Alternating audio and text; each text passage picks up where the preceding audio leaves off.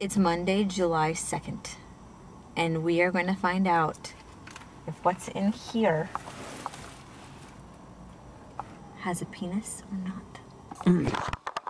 Last time we were denied to bring in a camera. So, we tried our button cam. With the button cam, we couldn't figure out how to get it to record. So, we have an iRiver to record you some audio. Let's wire it up. Yeah. It's still kind of noticeable. It's really noticeable. Yeah. Gotta make sure it's plugged into the line in. The last time we did this, it was I had it plugged into the headphone jack. I'm nervous.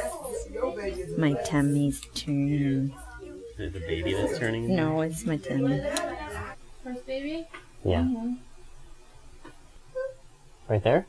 Oh, that's the nose. Oh my word. Hey kid. Oh, it's got his hair in his face. It's actually the leg. Oh my. Yeah, it's really curled with the legs up there. Oh. Wow. No wonder he's been so squished. This is the spine right up here. So. Oh, hi. And you guys want to find out gender? Mm-hmm. Show us. Looks like a little girl. That's the labia. We have a healthy baby girl.